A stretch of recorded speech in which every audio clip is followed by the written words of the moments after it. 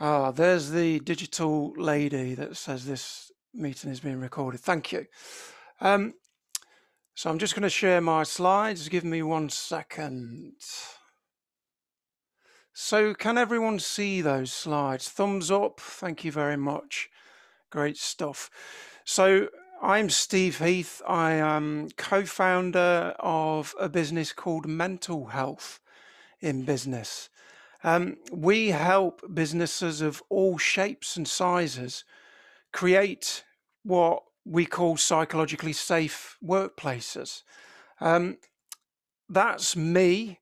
I've actually got that image on my business card, and not too long ago, I actually gave this out at a networking meeting, and somebody actually asked me if I was a laughing yoga teacher. So I thought that was quite funny. It made me laugh. That's me. There are my details. And you'll see my details at the end of this session as well. So I'm just going to, just give me 1 second to,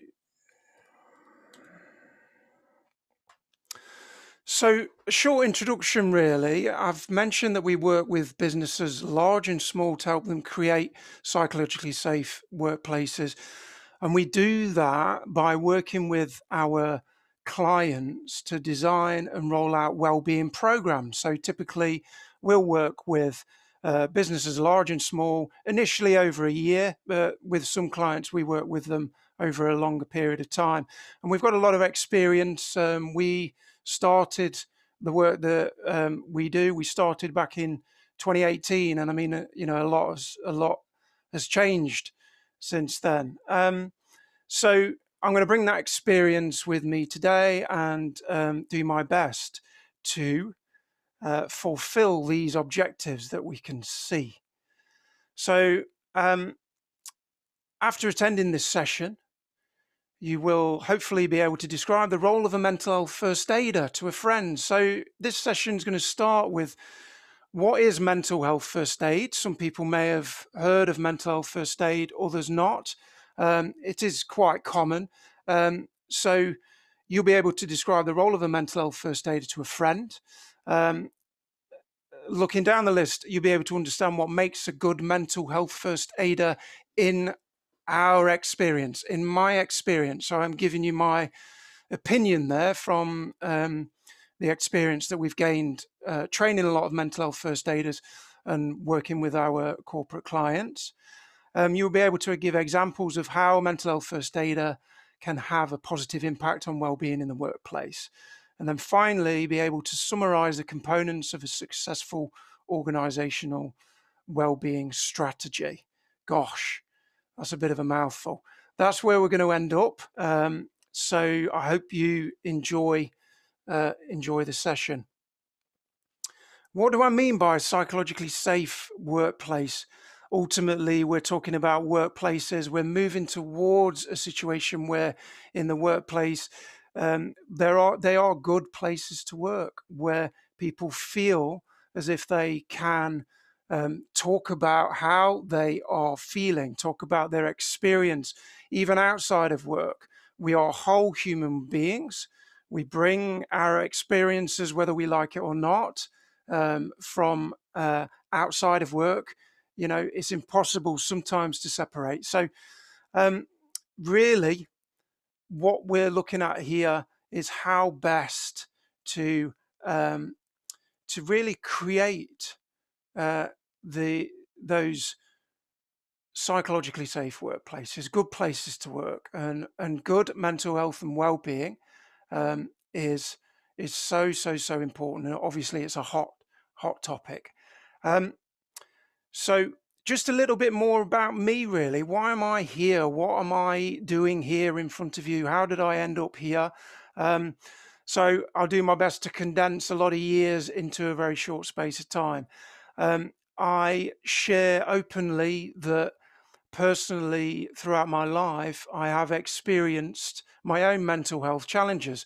And what that looked like for me was from a young age. I always remember feeling very, very on edge for a start, going all the way back to even pre-teenage years. And ultimately, throughout my life, I have cycled with depression. I have cycled with bouts of depression, and I've experienced a lot of anxiety. And I've been through a big journey personally to get where I am now. Thankfully, so much better than where I was even 6 or 7 years ago. And I feel like I'm in a very I feel honoured, and I'm in a privileged position to be here today, to be able to share this information with you, and ultimately to be able to make um, a small difference, really, and an impact. It's important that we raise awareness, and we are open and honest about things like poor mental health to reduce stigma, which can, of course, prevent people from speaking up, from getting help in the first place. So that's just a little bit more about me and why I do this. I'm a trained coach, emotional health and well-being coach. I do a lot of one-to-one work with people as well as the organisational stuff that I do. I've done some training with the Samaritans as well. And what else? There's something else. Obviously, the other thing is I'm a mental health first aid instructor. So I've got a lot of experience delivering the training that I'm going to be talking about. So those are the objectives. So really, I just want to set the scene. And in order to do that, I'm going to get in the time machine and go back to 2017. So in 2017, the then Prime Minister, Theresa May, commissioned a report, and that report was carried out by Lord Dennis Stevenson and Paul Farmer. I think Paul Farmer is the CEO of Mind. That's one of the main mental health charities. And that report was called Thriving at Work, the Stevenson Farmer Review. You'll see that there's a download link there. I'm going to supply the slides so that you'll have access to this and you'll be able to research this and go off and read the report. It really was a seminal piece of work, in my opinion, back in 2017, and it really kind of laid the foundations really for this this work that we do in the well-being space, well-being at work. The summary of that review is that the UK was then facing a huge mental health challenge at work, and it was much larger than at first thought. What came out of that report was a number of core standards which businesses large and small can implement at a relatively low cost, to be honest. And those core standards were aimed at businesses large and small. And there are 6 core standards for everybody, for all businesses. And then there are 4 core standards, which are known as the enhanced standards. And the whole idea was that the enhanced standards are for the larger blue chip, the larger organizations, basically. So something for everyone. And we're going to park that there. We're going to come back to those core standards when after I've introduced what mental health first aid's all about. It makes sense to revisit that towards the end of this session. So, look, poor mental health is expensive. Being unhappy and living in stress and anxiety is expensive. Lying sleepless at night, racked with worries, is expensive. Poor mental health is expensive. And I'm talking there, of course, about the human costs, which we can't really quantify. So what about the human costs are huge. What about the costs to businesses in monetary terms? As well as the misery that poor mental health can bring, there is a huge knock-on effect for us all, for society, for the economy, and the government. and for everyone. And I just wanted to pose a question. And the question is on the next slide. What do you think the cost is to employers for poor mental health each year? And if you wanted to put your answer in the chat, just to guess, I'll give you a clue. It's in the billions. So if you, it would just give you a couple of minutes really, just to give you a little bit of a guess. What do you think the cost to employers for poor mental health is each year? So I can see there's a few in the chat. I actually can't see the responses. They may be questions. I can see them, Rich, Steve. Anyway, so I'll tell you. Cool. So any guesses then which have arrived in the chat? Okay, from Daisy Silcock, 15 billion. From Jamie Banks, 10 billion. Yep. Wendy Roberts, 6 billion. Owen Jones, 20 billion. Antonio, 22 billion. Nick Jones, 50 billion. And Colin Murray, 16 billion. Wow. Oh, and from John Jones, 45 billion. Lots of billions. It's a lot of money. Thank you. Thank you for all your guesses. Thank you for your input there. It's great to get people's feedback in the chat. Okay. So in the same year of that report in 2017, we're still in the time machine, a report by Deloitte called Mental Health and Employers, The Case for Investment, estimated the cost of poor mental health to employers. They estimated it between 33 and 42 billion each year. Gosh, like, I'm not a researcher or statistician. I can't even say that word. I don't know how they work these things out. I know about some of the components within that. Obviously, the obvious one is absenteeism. The other one is presenteeism, where people are showing up to work, but they're unfit.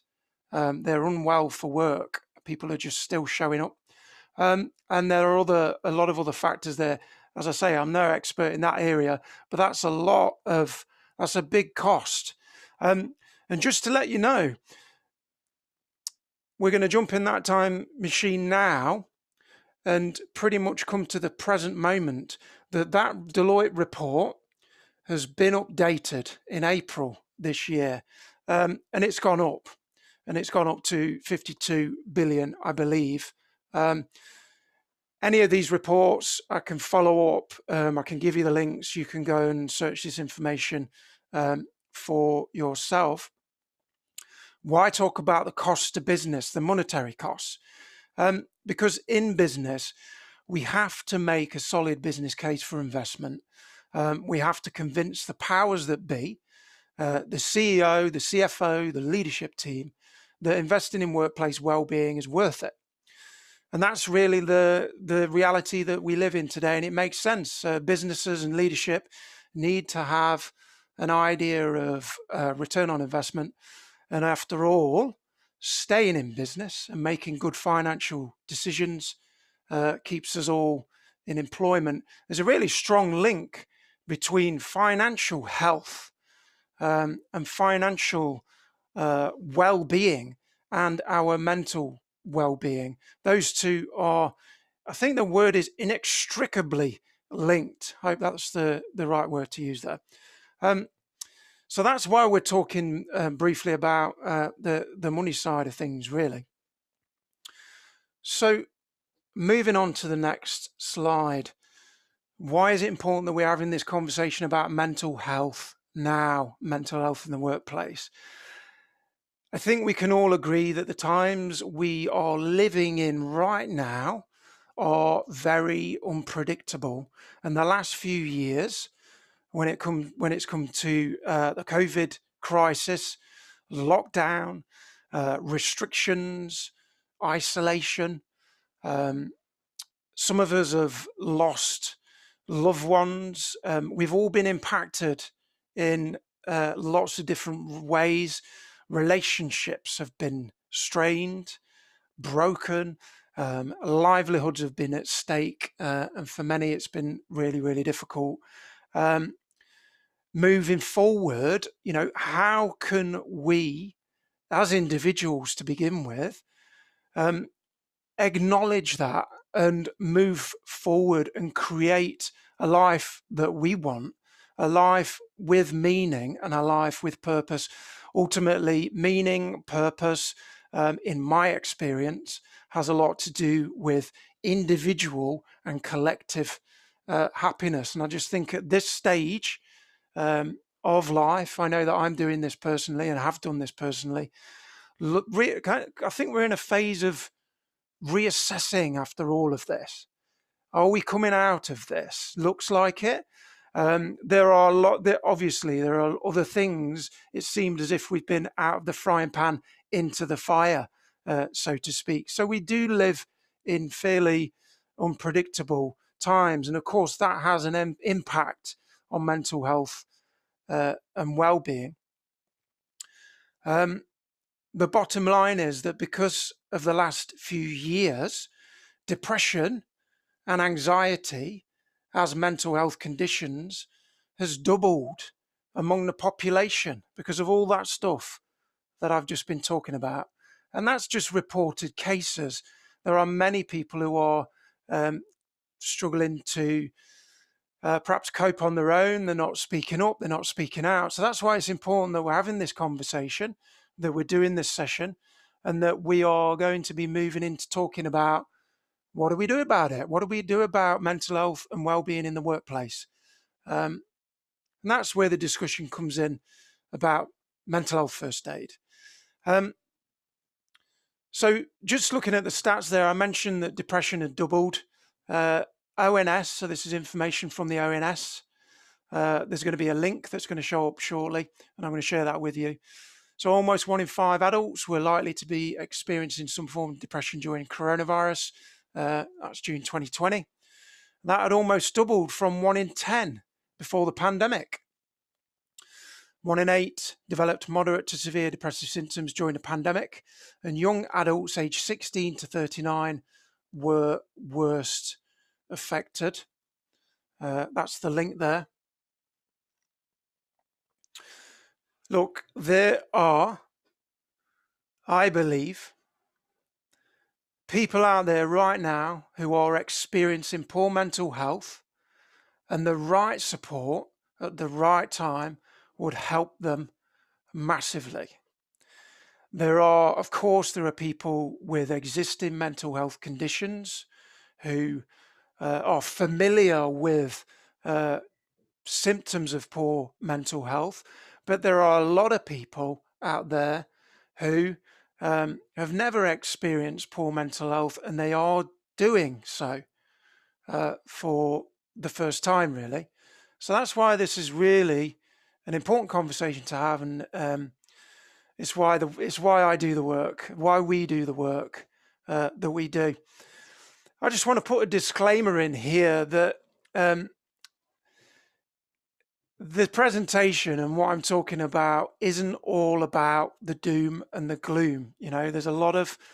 I've just spoken a lot there about depression doubling, for example, and what we've all been through.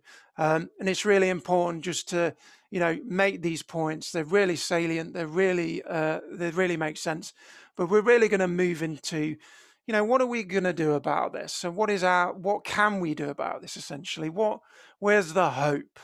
Where's the humanity in all of this? It's up to us as human beings to make sure, yes, this is a conversation which is more popular.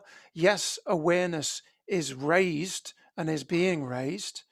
But it's important that well-being isn't treated just as a box-ticking exercise. And we, as a business, mental health in business, when we first started up, that was one of our kind of key beliefs, really, that we don't want to be a business who enables other businesses to do that. Hopefully, you can't hear my dogs barking in the background.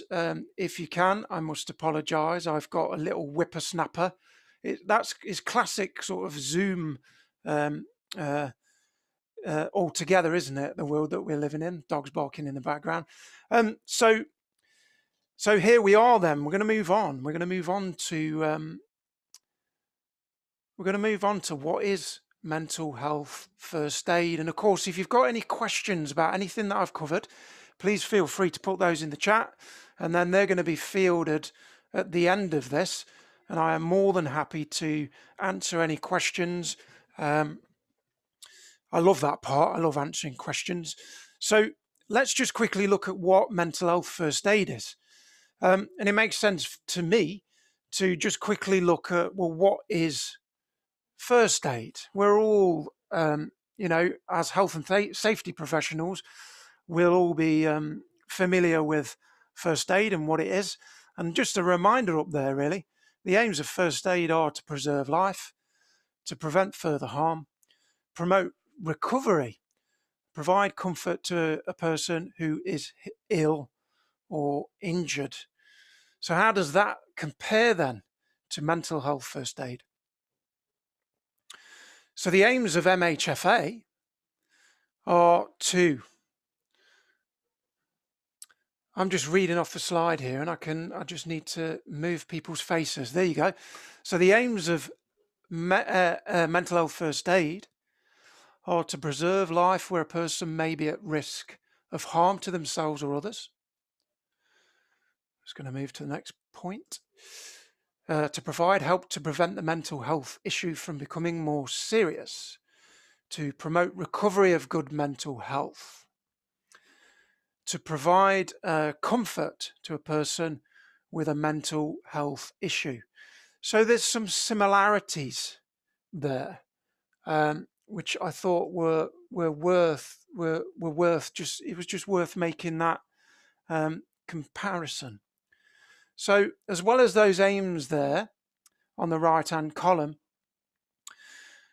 the wider aims of MHFA are to raise awareness of mental health issues in the community. And that's really important. And to reduce stigma and discrimination. We all know the power, really, that stigma and discrimination has, the negative impact that can have on people opening up, for example, people getting help in the first place. So those other aims really are really important. And the bottom line is, the absolute bottom line is here, is that mental health first aiders are not mental health professionals. Just as a physical first aider wouldn't fix a broken leg, a mental health first aider does not treat and diagnose mental health conditions. That is absolutely not what it's about. Instead, MHFA training teaches people how to spot the early signs of mental health issues developing. Potentially, it's preventable. It's a prevention that we can put in place in the workplace. I believe it can and does save lives. It teaches people in the workplace how to look out for and what to look out for, the warning signs. It teaches people to spot if somebody is in a crisis, and importantly, how to deal with a crisis, what to do, the things to say. We tell everyone in our MHFA training courses to resist the temptation to go out and start diagnosing themselves or other people. It's really tempting to do that, but it's not what the training is all about. So it's really about providing that initial support, being there for that person, assessing the situation. For example, if someone is in crisis, then it's highly likely that they would need professional help there and then. And within the course, mental health crisis is covered. And if it's not a crisis, so if someone is experiencing ongoing poor mental health symptoms and that's been spotted in the workplace, then people who've done the training are more equipped really in deciding and helping that person, and really encouraging them to take some positive steps in the right direction when it comes to getting support and ultimately recovery, really getting that person in the right direction when it comes to recovering from poor mental health. So there are a number of organisations out there that offer their version of mental health first aid training. So as a business, we are licensed by MHFA England to deliver MHFA England courses. I can't comment on any of the other organisations because I haven't done their training. I'm a licensed instructor for MHFA England. One thing I can say is that MHFA England, and this is the reason why we chose to go with them, is that their instructor program is the only one that is recognised by the Royal Society of Public Health. It was the only one the last time that I checked, and we thought that that was a great seal of approval and a good indicator of credibility, really. The training uses a robust, evidence-based, and it's mental health first aid England. There is an international organisation behind them, and it's in, I think, 42 different countries, and it's a very widely accepted, I would say, industry standard when it comes to mental health and well-being in the workplace. So there's a point here I want to make, really. Mental health first aid as a training could become a legal requirement in the future. And the reason I say that is in April 2021, so gosh, that was April 2021. That was a while ago. A new bill that would make mental health first aid training in the workplace a legal requirement moved into its second reading in Parliament. And the bill was introduced in the House of Commons on the 23rd of March by Dean Russell, MP, who wants a new law to ensure that every workplace has a mental health first aider. So I'm sure as health and safety professionals, you all know, of course you do. I'm not preaching to the choir. It's a legal operation. It's a legal obligation to provide training for first aid injuries or illness under the Health and Safety Regulations Act 1981. There is a move towards, there is a dialogue, there is a debate, there is motivation for making mental health first aid a legal requirement in the workplace. So it's well worth having that on our radar. The motivation is good. The debate goes on. There are arguments for and against, as well as question marks over the evidence base for the effectiveness of MHFA over other training methods. You can go and read about this. You can watch a video about this. I can give you the link. We know as an organisation, Mental Health in Business knows as an organisation, the mental health first aid training on its own in isolation is nowhere near as effective as taking a wider approach to mental health in the workplace. We just know that from experience. So what I'm saying is MHFA on its own as a box ticking exercise, we believe isn't enough, and there are many other organisations who agree with us. So that's really a good, hopefully a good kind of overview of what mental health first aid is.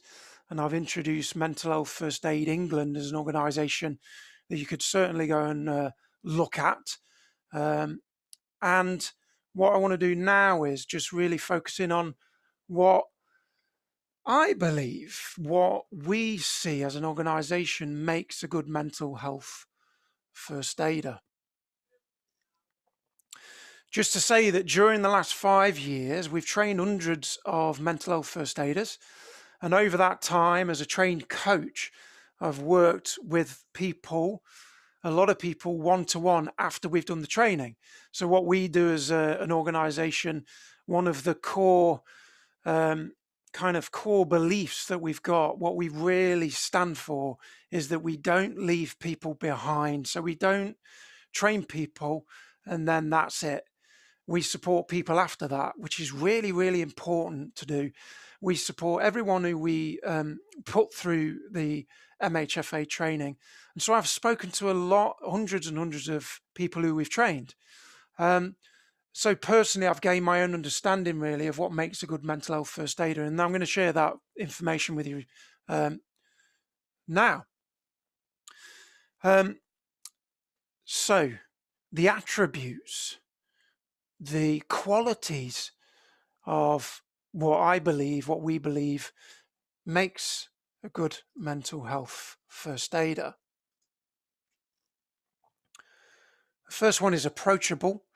So we all know someone in our place of work or somebody who we know is really approachable, easy to talk to, trustworthy. It's common sense that approachability makes it much easier for colleagues to be more open, be more honest about how they're feeling. It was only a few weeks ago, we were training a cohort of mental health first aiders. There was 12 people, all from the same organisation. And one person in particular really shone through as being very warm and approachable. And there was a running joke within the group. Remember, these are in the same organisation, that this person was known for being the mother in the office. And I thought that was quite comical, really. But there was a real warmth and I got a real sense of her approachability. She is a natural. That's not always possible depending on the size of the business. This was actually quite a sizable business. We were actually training people from the UK as well as abroad. So we had people from Italy, somebody from Greece. It was a fantastic group. Approachability can be something that we can develop as human beings. Yes, we can have natural approachability. But I think that's really a key attribute to consider when we're thinking about what makes a good mental health first aider. It's common sense. The next thing that I just want to say is that listening skills are absolutely essential. I used to think that I was amazing at listening before I did any training, before I did any coach training. Coaching and mentoring is a lot about listening to people.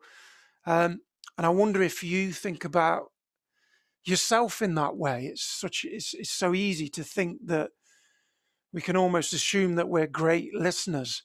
And I'll always remember I actually did some listening training with the Samaritans.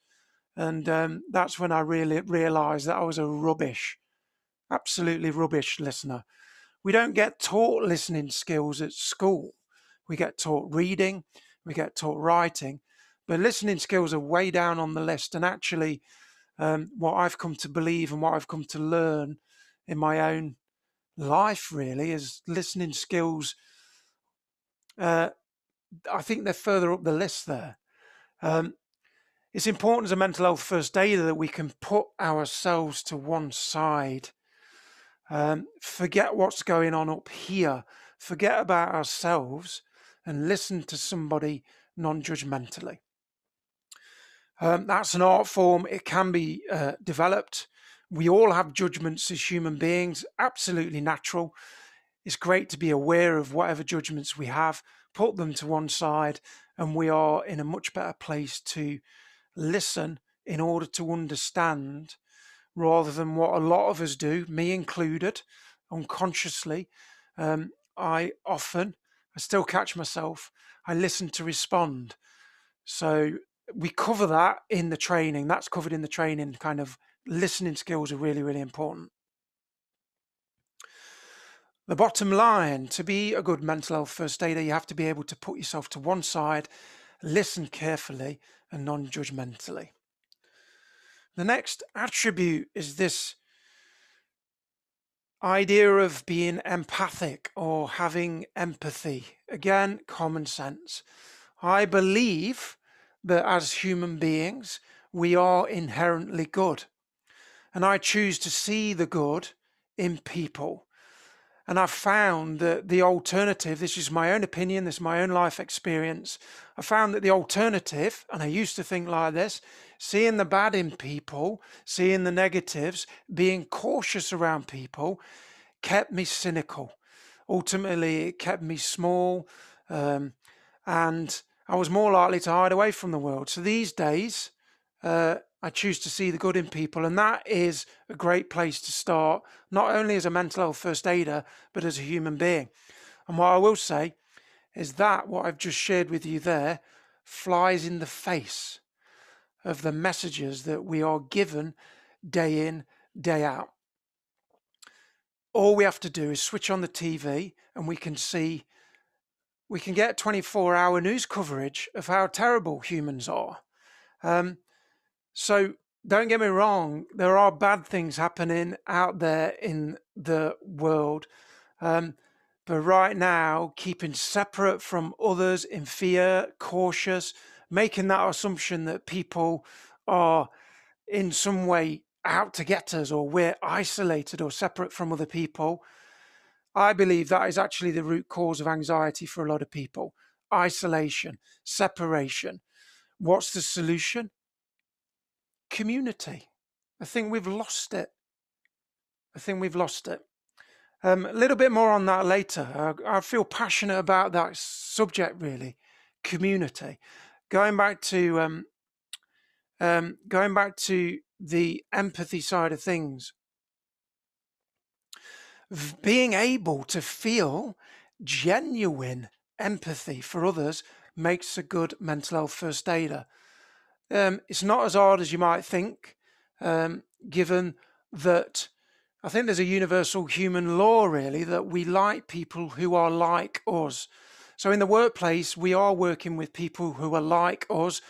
What have we got in common? We work with them. We are colleagues. We have common ground, and that's a good starting place. Just on that point there that I made about choosing to see the good in people rather than the opposite, I'd love to share a book title with you, which is all about that, which is called Humankind. I've recently read it. It's fantastic. And that really gave me the inspiration to share that with you. I haven't got the author, so I don't know if anyone wants to Google that and put that in the chat. It's called Humankind. I fully recommended it, especially in this time of chaos. It really does bring a lighter side. It's a great read. I recommend it. So moving on. What other attributes makes a good mental health first aider? Confident setting boundaries. Healthy boundaries are a must as a mental health first aider. After the training, people in organizations become more visible as the go-to person for others. And it's important to set clear boundaries for the role and for those who approach and choose to open up about their own, what's going on for them, to open up about their own mental health issues. So it's really important to, as an organization, to have a clear organizational role specification. We work with our clients always to provide that. And as a side note, really, as an organization, we offer what we call MHFA surgeries, which we run with the client, and we discuss things around boundary setting. Boundary setting is a skill to develop, not only just as a mental health first aider, but in life generally. People who gravitate towards, I'm going to say, heart-centered approach, supporting people, helping people, they can be the sorts of people who say yes to everything. So it's really important to have a good, healthy skill when it comes to setting boundaries. Really, really important. The bottom line there is that with boundaries, early on, a mental health first aider would explain what their role is to the person that they're supporting, and what they can do, how they can help.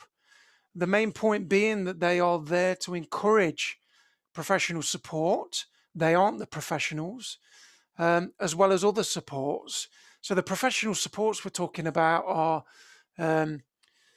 if the person is in crisis, then we are there to help them get professional support in the form of emergency services. Of course, we're there to stay with them, ultimately help them in a crisis. But also, if they're not in a crisis, they're experiencing poor mental health chronically, consistently, and you've noticed that, then their mental health first aider is there to offer other supports, such as signposting to a company employee assistance program, occupational health, HR, and anything else that the business has already got in place.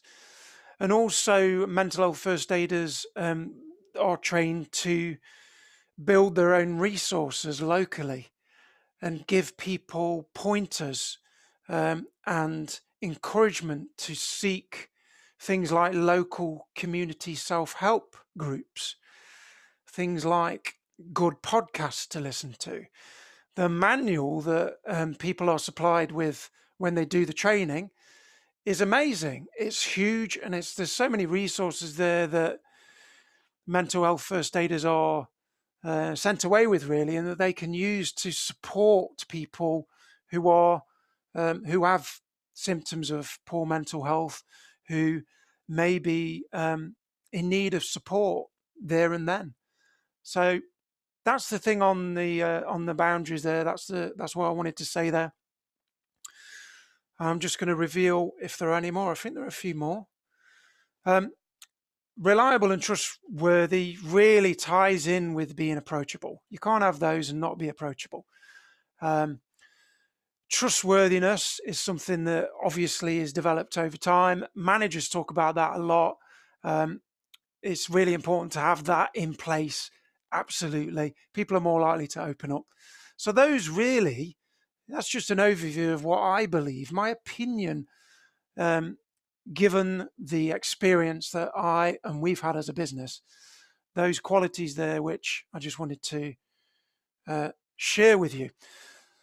So I've got another question, and I'm going to field it to the room. How do you think mental health first aid can make a positive impact in the workplace?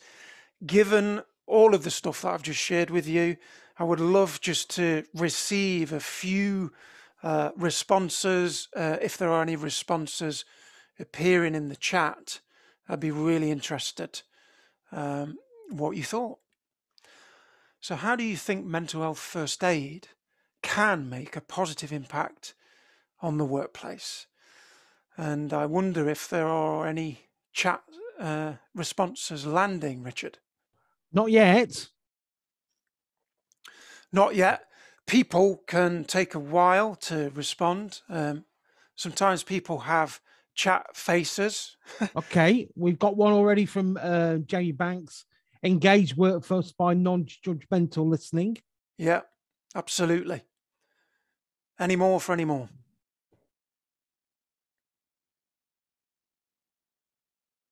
Oh, from Stuart Wright, it demonstrates the workforce that the employer takes the mental health issue seriously. Yeah. And from Mike Roberts, encourages people to talk and be aware of how help is available. Absolutely. Some great points there. Think about this. What signal is being sent from an organization to employees if employees are being trained as mental health first aiders? I think it sends a message that we care, that we are looking out for you. As long as mental health first aid training, and any training for that matter, isn't treated as a box ticking exercise. Sometimes I think that can be the danger, really, especially when legislation gets brought in. I mentioned legislation earlier. We're not quite there yet, and there's a big debate going about that. It'd be great to get people's thoughts and opinions on that towards the end. We've had one from Antonio to say, I work in a high demand job. Sometimes they need that phone operator they are speaking to help them deal with a hard time. Brilliant. I'm a phone operator and pass work to field personnel. Brilliant. Brilliant. Okay. It's a great point. Thank you. Thank you for that. Thank you for that feedback. So look, rather than showing you like a big list of things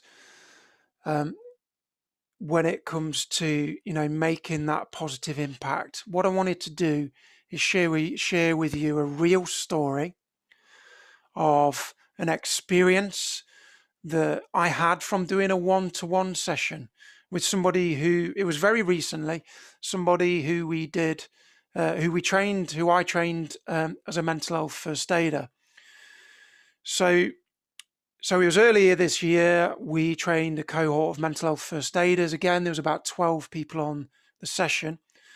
And 2 weeks after, I sent out the invites to everyone for a follow-up call. So I mentioned that we do this as a business, something that we feel really passionate about, to give that support to the mental health first aiders within their new role. So as a coach, I do a lot of those calls. I absolutely love it. I love one-to-one work. And I love checking in with the people that we've trained and how they're taking this out there into the world. And instantly in this case, one of the attendees booked a session like that straight away.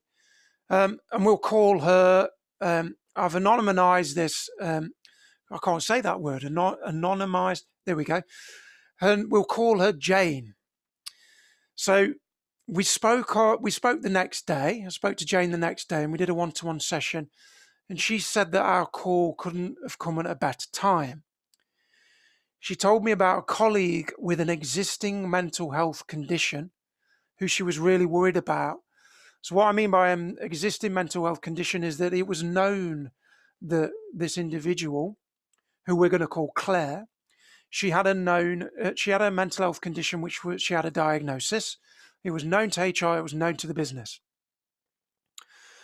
So the reason why she was so worried and why this call was so timely was because the week previously, Claire, who is the person who had the diagnosis essentially, she started to behave quite differently in the office. And one day she came back after lunch, she came back with an injury, which it looked like had a homemade dressing on this injury. She was clearly distressed. So Jane, who had done the training, was able to take her to one side to open up the conversation with her, which ultimately resulted in Claire getting immediate professional help. Jane took time to listen and understand about what happened. And what I'm going to share with you now is she had actually self-harmed during a break and she'd come back to work in a panic. So what Jane did is she didn't leave her. She spoke with Claire's immediate family, which is encouraged, so anyone else who could support her. And she actually drove Claire home. And subsequently, Claire went to A&E and she got professional medical support. So on this call, we went through this. Jane, she wanted to have the call with me because she was kind of shook. This is an extreme example. I've come across this once, so I just wanted to share that with you. I wanted to share it with you because it's a very real situation which impacted me, and it showed me really the power of the training and what it can do, the power of having a mental health first aiders. So Jane was able to get that professional medical support, and she is in ongoing support. And I was able to then support the person that we trained, Jane, to go through the steps that she took, and really I spent the rest of the session with her, reassuring her that the steps that she had taken were absolutely spot on. So, as I say, rather than give you a load of lists of what would I just wanted to share that story with you because I thought it certainly impacted me. So clearly it's an extreme example that I've given you there. You're not going to come across that often, but it's a possibility. So Jane had taken the skills that she'd learned on the training and she'd applied them in a crisis situation. So generally mental health first aiders, they are more equipped than those who haven't done the training to be able to support people in a crisis, which I've just shared with you. And they form an important part of an employee support network. There's a really, really important part of this, which we'll move on to when we start looking into what is a good wellbeing strategy, is if there isn't a wider support network in as part of a wellbeing strategy, then that's not good news. So the MHFAers are an important part of a wider support network when it comes to wellbeing strategy. So all the things to quickly note before we move on regarding the impact of having mental health first aiders in the workplace. One of you mentioned, think about the positive message it sends to everyone in the organization. Ultimately, the work that we do with organizations is we're working with them to change the culture around mental health and well-being. A lot of organizations, some organizations have done nothing about this. There can be stigma present. So, having mental health first aiders can be a really positive message to really kickstart culture change, to be honest. So the other thing that I wanted to share with you is having mental health first aiders promotes an open culture. In other words, you are more likely to create a culture of community. There's that word again, so important. Personally, I am discovering for myself the importance of community. And personally, I am looking into ways to create community myself. Feel really passionate about that. I think it's the answer to a poor mental health epidemic, which was happening even before the pandemic. Last point here is that the younger generation coming into the workplace, they actually expect different things. They expect different things in the workplace, which include having a focus on well-being. Having mental health first aiders goes some way to answering those expectations, which in turn can help retain talent. Gosh, some industries have a real difficulty with retaining talent. I was talking to somebody the other day. I think it's fairly common knowledge that in the logistics industry, really difficult to bring young people on board. So that's just a little example there, just some more points there that I wanted to share with you. So according to my timer, I think we're on about roughly 50 minutes or so. I'm going to spend the next 10 minutes or so just looking briefly at what does a successful well-being strategy look like. And I'm just going to give you an overview really of what I've discovered, what we've discovered as an organization, what works, and a few little pointers on what doesn't work. So I hope so far you're getting some value from this and getting some good, solid, grounded information. That is certainly my purpose being here today. What makes a successful well-being strategy? This is a really new thing that businesses are embarking on. Some businesses have done a lot. We come across businesses who have done nothing. And of course, that's where we come in. In our experience, this is what doesn't work. I've mentioned already a tick box approach. Some businesses do take a tick box approach to quite a few things. So it's important that we're aware of that, and it's important that we move away from that. What's the alternative to a box ticking exercise? It's a much more joined up approach. So there's the joined up approach. So what doesn't work is having no structure or a clear vision on the wider picture, ultimately a strategy.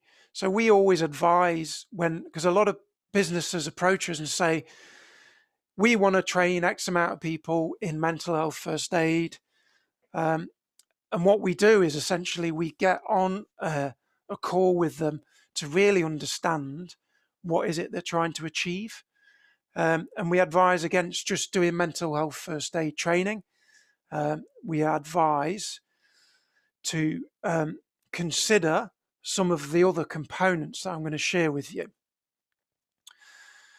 Another thing that doesn't work is having key people in the organization not being on board. We deal with it.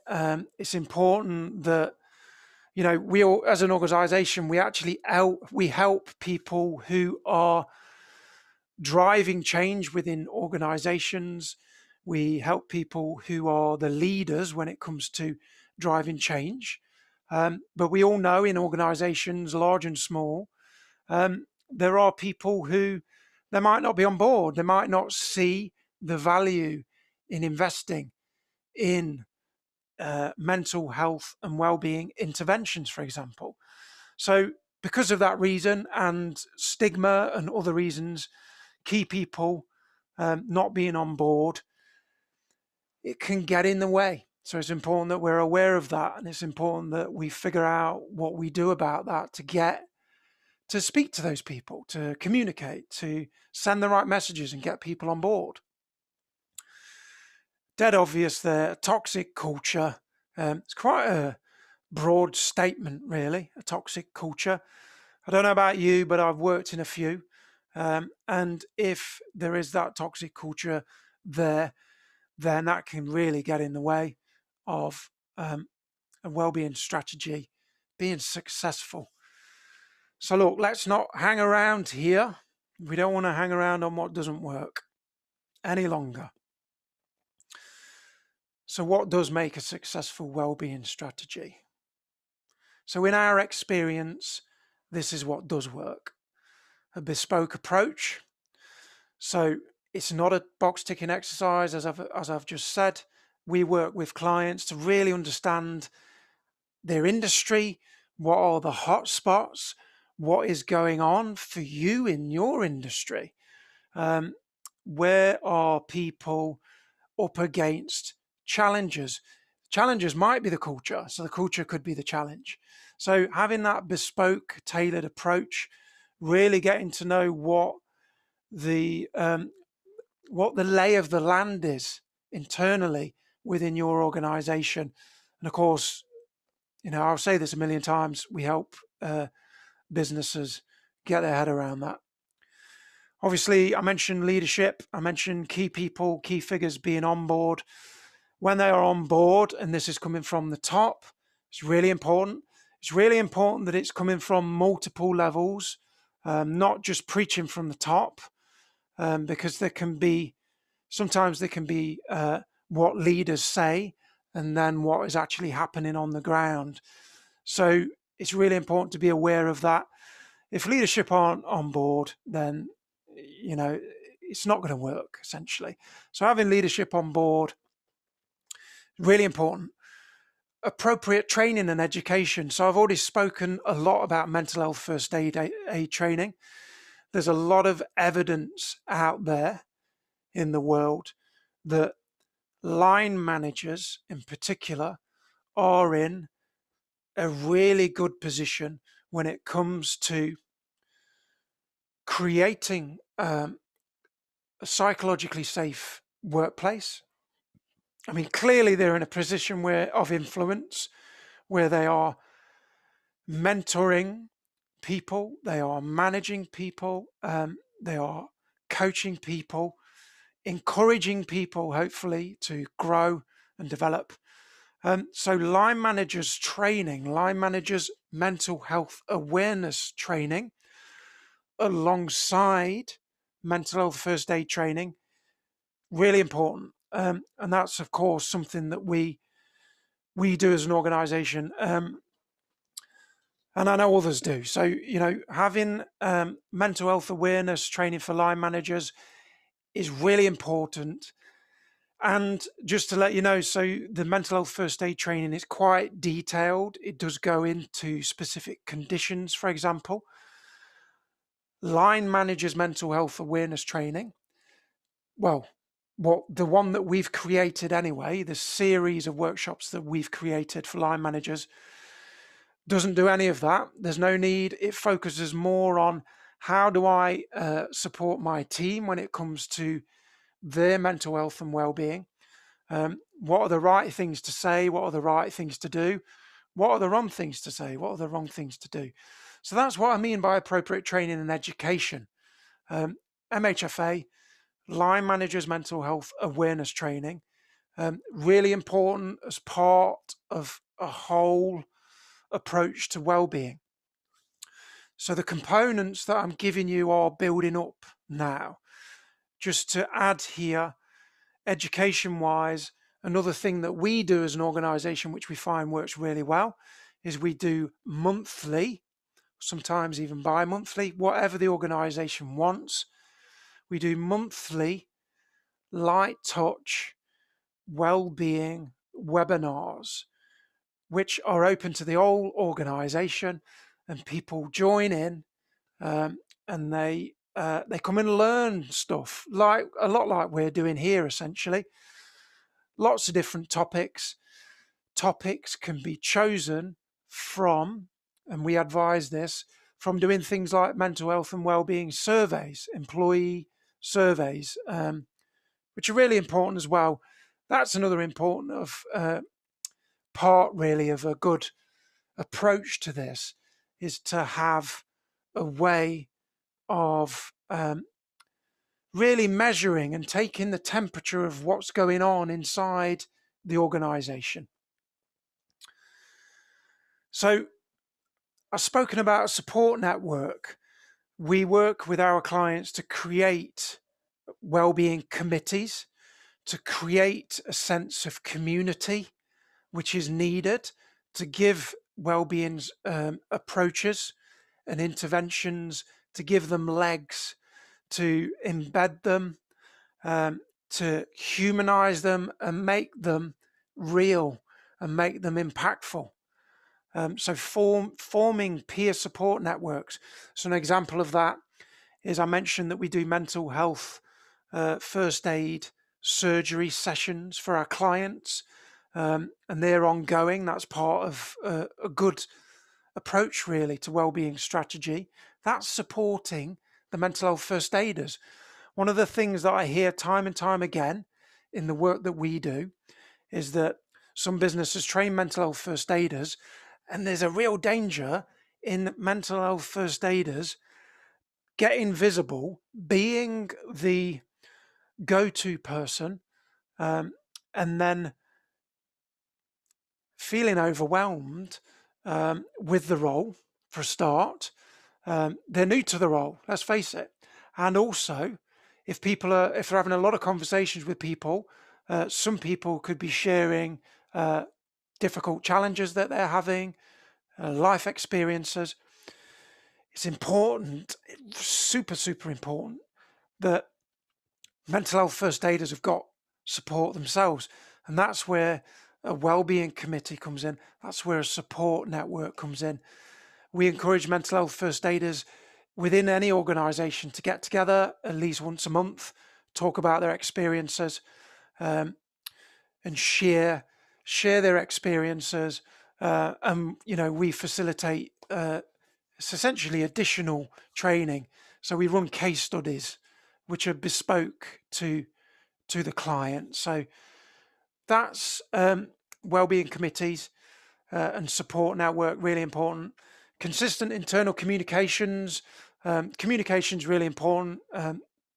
Sending out internal communications to really help people, help mental health first aiders be visible, and really keep sending those good messages out there that ultimately the well-being of employees, the well-being of people is super, super important. And last but not least is we work with organisations to create and publish an organisational mental health philosophy. This is a really top level document. It's a little bit like a declaration. It's like a manifesto. It's a really top level kind of call to action. And that it's important that it encompasses the kind of mission of the business. And, we get in now into really what are the values of the business? How do we live those values as a business? How do we live an organizational mental health philosophy? It's really important to have one of those in place and to communicate that. And that can be done at the beginning of an intervention. And of course, the other thing that I'm going to add there, it's actually not on the list, is really supporting HR teams with this. That's another thing that we do, is we support HR teams to create support pathways, which are then filtered to mental health first aiders or well-being champions. So some businesses choose to have what's known as well-being champions, and those are people really who they can do a champion training, or they can just be people who care about raising awareness, who care about bringing a positive mental health culture into the workplace. And mental health first aiders and mental health champions, a lot of people have their own experiences really, or I think it's safe to say that by now in our lives, we all know somebody, maybe even somebody close to us, or it could even be ourselves, who have had our own experience of poor mental health. So I just wanted to share that there with you. So HR support and bringing in some really solid support pathways, approaches, a pathway to follow if somebody at work, an employee at work, shows up with the symptoms of poor mental health. It's really important that they are supported early on, and that really does feed into a preventative approach to mental health and well-being in the workplace. So just quickly, I realize I'm probably running over a little bit here. So I just wanted to quickly mention. I mentioned earlier in this session about the core standards, and we're going to come back to them. These are so there's 6 core standards which are for everybody. You can find these in the Thriving at Work report, which was carried out back in 2017. As a business, we use these guidelines to inform our work with clients. These are guidelines that you can go and share with anybody and everybody right now, and they are government recommendations, and they're recommended for businesses of all shapes and sizes. I'm not going to read them out there. We are kind of short of time. I wanted to wrap this up. I just wanted to give those 6 there. I think the things that I've been saying, so the components that I've been sharing with you, hopefully you will be able to see that some of those components are covered in these core standards. So these are the core standards that are encouraged really for all businesses to follow. It's a framework that we can start to follow today. We may be in a position in the future where mental health first aid, as an example, becomes legal in the workplace, if that makes sense. So just before I close this off, really, and end the session and go to Q&A, there are the enhanced standards. So those enhanced standards, they're there for the larger, huge organisations, and that's an extension, really, of the framework.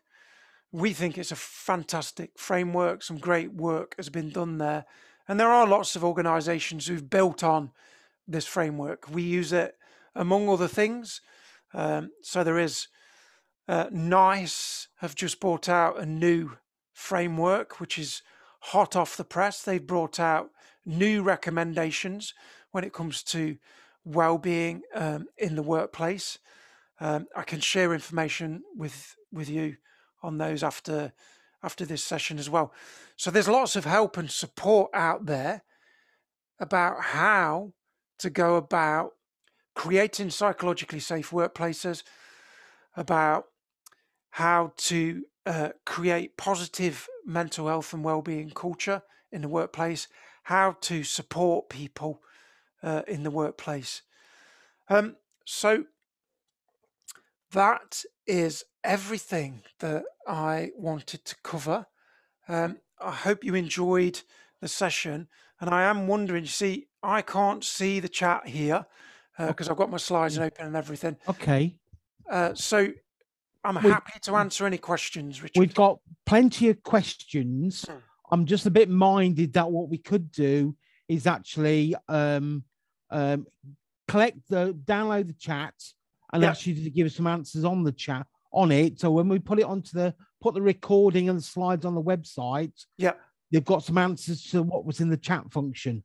I'm just from my side, if everybody's happy with that, it's been a great talk, Steve. Much appreciated. If you want to stop sharing your screen, from my side to everybody, I think that was a great insight into mental health well-being, but also the mental health first aiders. And I'm quite gobsmacked. So much information there. So much information. And thanks for giving it from the heart there, Steve, as well. We noticed that was, you really gave us not just a flavor, you gave us almost a Bible of what you should be looking at. And that's brilliant. So what we'll do then with the chat, we'll download the chat. I'll send you a copy of the chat so you can answer the questions. I'm just minded that people probably want to either go to bed or go and have a drink. But I think it was a great talk, Steve. Much appreciated to everybody. I will now close the meeting. If you want to stay online, Steve, we'll have a quick chat. And with John and Nick as well. And hopefully that's giving you a flavor. We'll get everything on the website next week. That'll be the slides, the chat function, question answers, and the recording. So thank you very much. The AGM's on the 11th. So I look forward to seeing you there. And apart from that, have a great night, and we'll see you soon. Take care, everyone. Thank you. Right.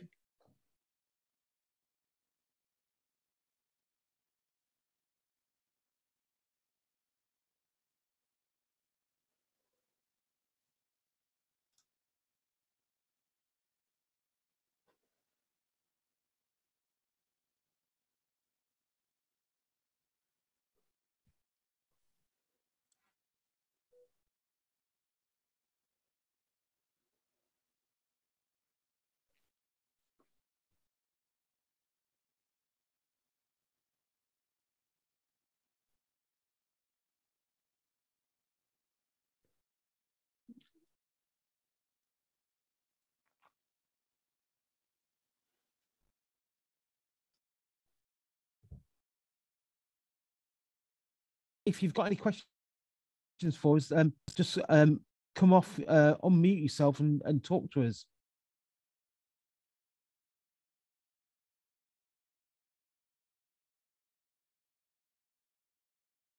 Okay.